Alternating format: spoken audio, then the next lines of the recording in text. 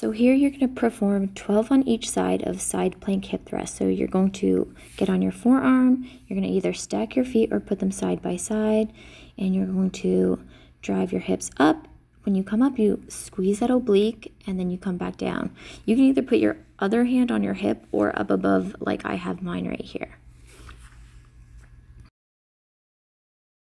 So here we're going to do 20 cherry pickers. So you're going to lay on your back, you're going to get your feet up nice and straight, and you're going to try to reach for your shoelaces. If you can't reach that high, that is fine. So you're going to give me 20 reps.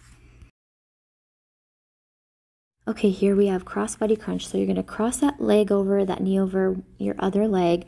You're going to go opposite elbow to opposite knee. You'll notice how my other foot is placed on the ground.